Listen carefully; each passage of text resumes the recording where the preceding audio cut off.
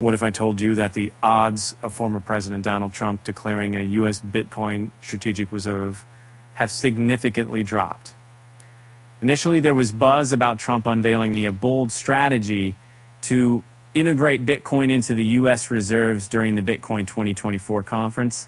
However, current betting odds only give a 26% chance of this happening by July 28th. Stark contrast to the initial 76% likelihood.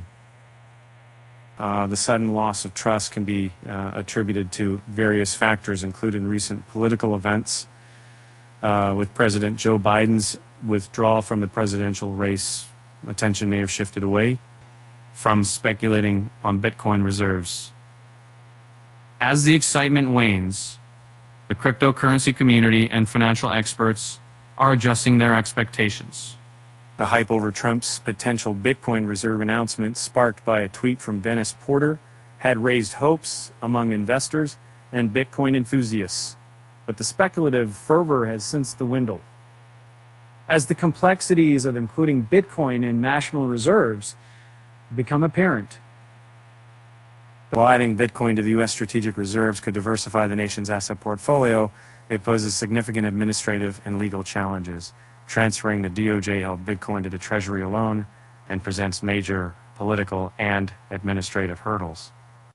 Analysts like Marcus Thielen suggest that such a move could reduce reliance on traditional assets like gold and foreign currencies. Where the second thing they do, despite the potential benefits, the practical obstacles are substantial.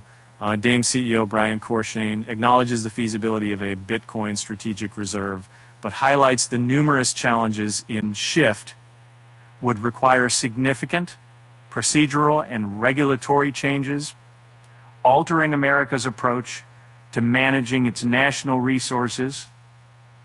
As all eyes turn to Trump and his possible comments on Bitcoin during Bitcoin 2024, the declining betting odds hint at a more fantastical than realistic scenario surrounding a both U.S. digital asset reserve. Both enthusiasts and investors should stay tuned for further developments in the crypto landscape. And remember, why did the cryptocurrency investor go broke? Because he lost all his Bitcoin in a blockchain. With that said, thanks for watching. And until next time,